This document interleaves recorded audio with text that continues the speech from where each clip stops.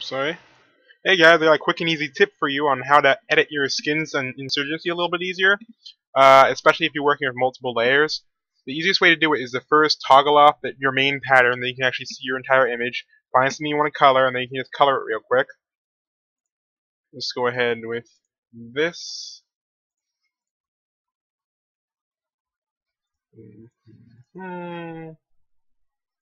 This gun I'm working on is my Cyberpunk AK 47M. So just go around really quick. And this will help for testing too. You'll certainly be able to test a lot faster using this method. And errors are so much easier to fix than with my old one. But as I said before, I'm learning this on the go, so that's why it wasn't in my original video. Alright. Just about done with this quick edit.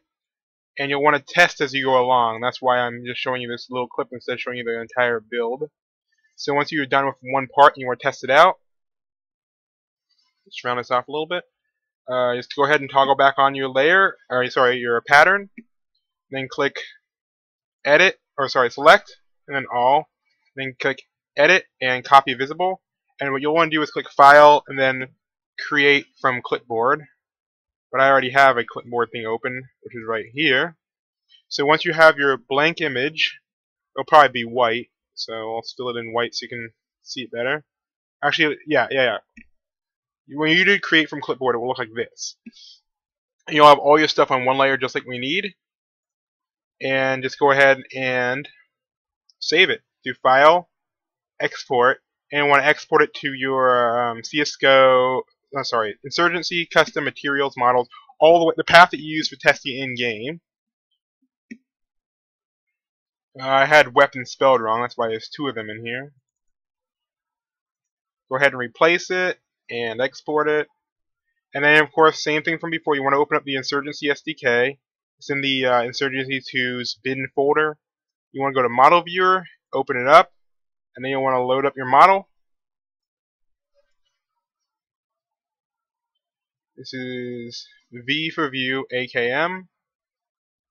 And now you can use their silly little rotate keys. And when you press sorry, I pressed F5 because I thought I already had it loaded. As you can see, there, we can actually see what the gun looks like. If you want to do a quick edit and then preview it, you go back to the same thing. You go to look for one with the most layers, because that's probably one you were working on. Toggle this off again. Let's see if we can find the post site, maybe. Nah.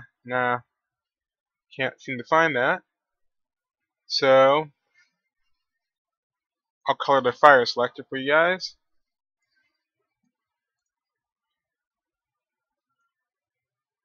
Alright, so you do your second edit. Oops. We'll make sure you're on the right layer, of course. And have the right color.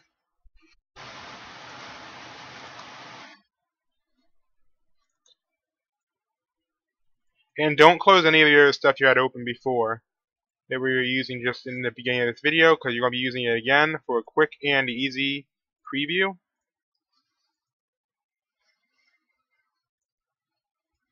Alright, let's see how this looks. Just like before, toggle back on your pattern if you have one. Let's blur this a little bit. That's just for my liking. You don't have to blur your thing if you don't want to. I think the blur might make it look a little bit better. Alright, and then you do the same thing as last time. Select all, edit, copy visible. Then you want to go back up to your one you used last time. And just hit Control V.